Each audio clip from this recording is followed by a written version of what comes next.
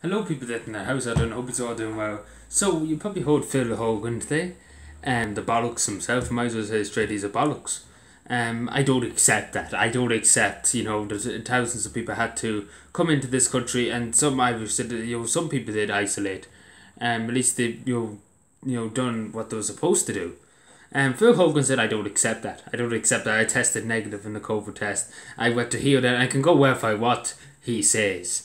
I don't listen to any laws in this country. I might have been on my phone. I could have got a fine for it, but at the end of the day, the Garda Commissioner got me off with it, and the Department of Justice, and they were all good boys. They all went, they all went and done whatever they were supposed to do when I said to do. The disrespect. If I was the Taoiseach at the moment, I would tell him just to get the fuck out of Ireland. He's in Buses now. He's run away. He's ran away. I would just say never fucking come back, and as simple as that. Just stay in Buses, stay over there with your big salary, and never come back to this country. We don't want you here. If that was in any country, I'm sure in the UK they would tell him just go away and never come back. Simple as go away and never come back. If you have such disrespect, because the disrespect he's showing, he took a long time to apologise. He wouldn't apologise. He blamed everybody else but himself. Then he finally apologised, which was a half-assed apologies. And again, at least the Minister of Agriculture and everything, Darrell Cleary, and the rest of them took hits. He was signed, and he was signed as, Deputy Leader of Fianna Fáil. At least he took hits, but he's still going to get his big salary. But at least he owned up and said, I made a mistake. I made a misjudgment. At least he said it. But this fellow is just talking shite, and he's just trying to justify things that I read this and that and the other here. And I tell you about one case, and I was talking to this actual woman today, and she came back from the Kingdom of Norway. And she done the right thing. She contacted, first of all, the Irish embassy in Oslo, and told the Irish embassy in Oslo that she'd be coming back and isolating in Ireland. So all well and good. Then she contacted the Dublin, the Department of Foreign Affairs in Dublin, and then she contacted Cavan and County Council. And then I was told. So she told everybody, and she isolated in her house for 14 days, what was required. She didn't have COVID or anything like that, but she done what she required, what the state required of her. And no argument or anything like that. She knew when she was coming home that she had to do it. And I give her, because she didn't just randomly turn up and say, oh, I'm going to go around halfway around the country, and I don't accept that. I don't accept that. I literally never heard such a smart bollocks in my life, Phil Hogan.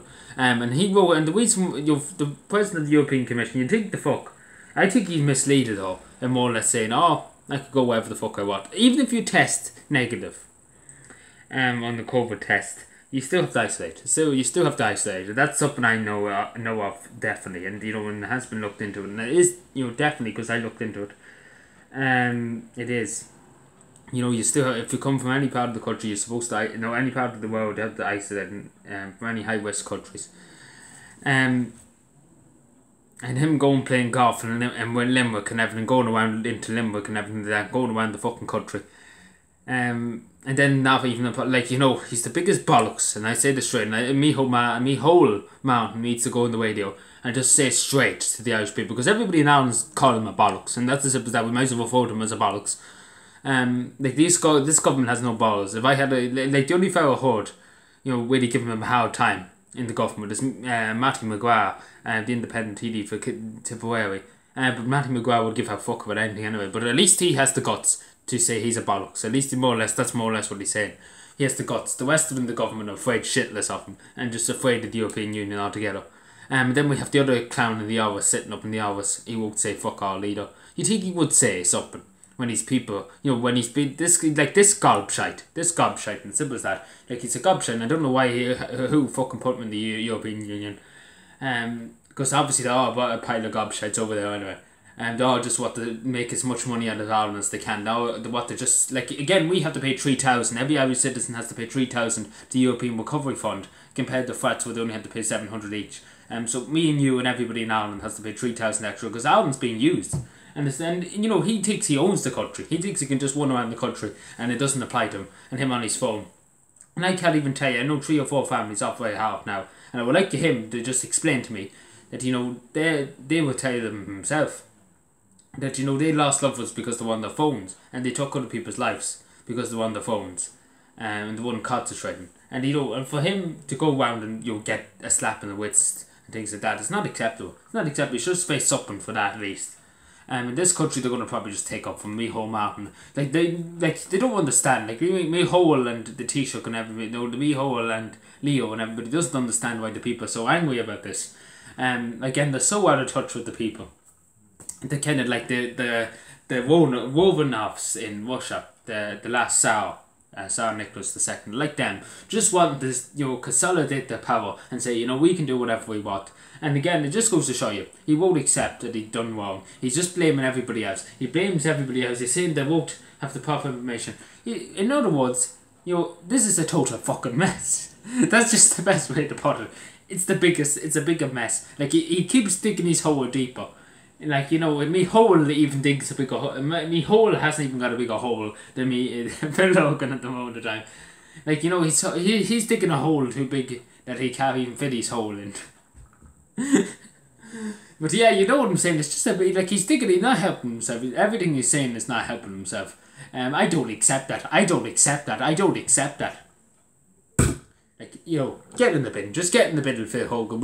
I don't think Alan even wants to hear of you again. Because no matter if you're cronies and Darlell or Shannon there, and they must adore you, lick up to you, and lick up to your backside. And nobody in this country, no citizen of Ireland, who went through hardships. I know, as I said, I know people who had funerals, and they could barely go into the church, they could barely go up to the grave. And I'm sure they're fuming. They're the ones who are fuming, and they're the ones you should be going into. Like, if he had any decency, he at least, I never heard him in the interview saying, I apologise to the people who lost for loved ones, because they're the people who are mostly so angry about it. They're the people who are fuming because they never would get to say a proper goodbye because of this, because these fucks went to a Goffman society and think they can be above people, above the law, above everything. But then again, this country, politicians and everybody, and barristers and fucking judges and the media and everybody, they're above the law. Nobody can touch them. It's like, it's autocracy at its finest. But anyway, just to say, Phil Hogan, if you are watching this, you're the biggest bollocks in this country at the moment in time. I tell me whole is the bigger bollocks, but my God, you're the biggest bollocks ever. At least me whole is trying to dig. At least he's trying to dig himself out. You're just putting yourself back into the fucking hole and saying, "Oh, I don't have to comply to any laws now because the European Union owns Ireland, and we are going to sell the Irish people out again." Great, fantastic, Phil. You fucking stay over and bust us and stay there for the rest of your life. Thank you.